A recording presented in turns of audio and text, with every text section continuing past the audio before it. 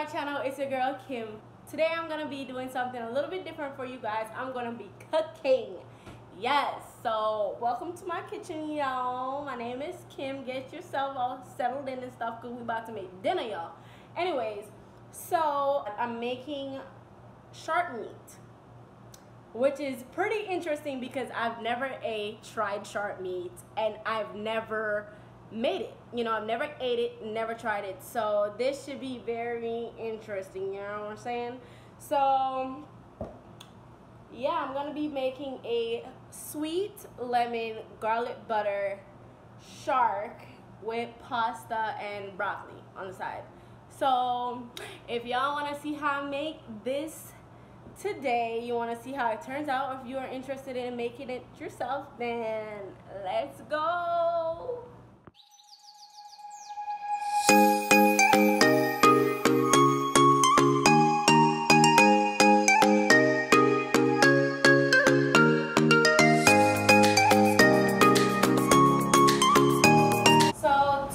With you guys, I actually picked this fish up by accident because I didn't actually think it was actual shark meat. So I picked it up and it was actually Deontay who said to me that why did I pick up shark meat and I don't know how to cook it. And I was like, what are you talking about? It's not real shark, blah blah blah. And he was like, yes it is. So come to find out, I bought 2 pounds of actual shark meat that I don't even know if I like it or not, but we're gonna find out. The only thing useful that I actually found on YouTube today when I was actually trying to research how to make this was that it's more on the harder side. It's like a tougher cut of fish. So a lot of people, I saw that they were like grilling it and stuff like that. So I don't have a grill, but I have an oven. So I'm gonna just put on like a dry rub right now. So that's what I'm about to do. I'm about to just, you know, start off with the usual salt, black pepper, because I don't know, I feel like no matter what it is, whether it's shark, chicken, steak, whatever, I feel like if you season it up right, you know, like it's gonna be good. You know, season it up right and just make sure it's fully cooked through.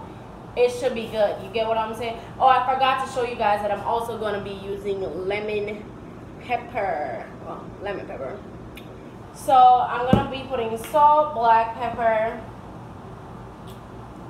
a little bit of Creole seasoning because I just feel like, you know, I like how it tastes. A little bit of cayenne because everything's better with some pepper. I'm Jamaican, y'all, so I believe pepper goes on everything, which my husband hates, but whatever, he'll get over it. And some Sazon, and of course good old Bay. Anything seafood has to have some Old Bay on it. Let me show you guys what I'm doing.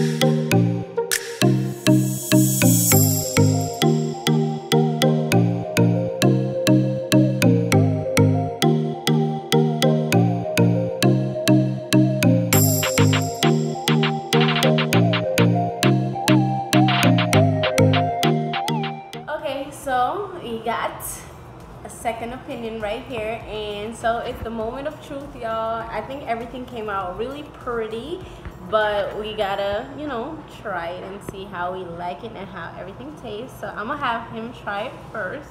Can I try that? Yes. It looks really good, y'all. I ain't got no place yet because we just moved. Get you a man that prays.